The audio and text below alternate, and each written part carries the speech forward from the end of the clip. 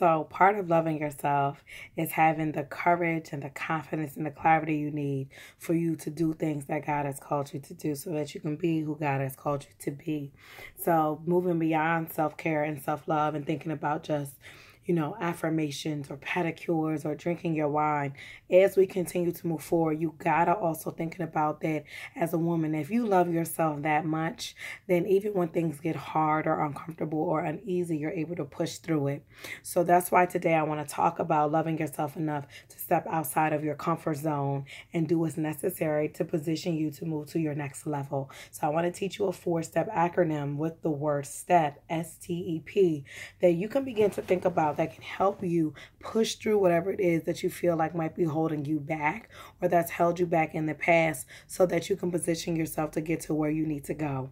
So the S in STEP is stop having this mindset that you can't deal with stuff when it feels uneasy or uncomfortable. Because I'm sorry, but anything that's worth it, that's on the other side, there's going to be some uncomfortability. There's going to be some uneasiness. Think about when you have a baby and somebody's going through the delivery process. It's painful. It is messy. You're exposed and it just doesn't feel good. And when God's rising you to a next level, he's always going to take you through elimination, preparation, and manifestation. And that elimination phase, it's not going to always feel good. But think about when you have a baby on the other side, you get the joy and it's like, oh, you're here, but your body still might not feel all amazing and all of that, but you still get to the other side. The same is true whenever you're being pushed to go to the next level or to reclaim something that's yours because you've been giving so much of yourself away.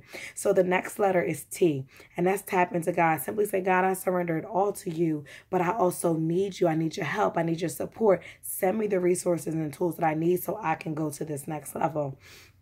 Next is the E, and that is evaluating the positive outcomes on the other side of any situation. If you think about, okay, I'm going to get my husband if I leave this zero, who I don't really need, or I'm going to make more money if I move out of this job and do this. Think about the positives on the other side. And then the P is to push through it. Even when you're uncomfortable, if you can push through it and get to the other side, you will ultimately see why God took you through all of this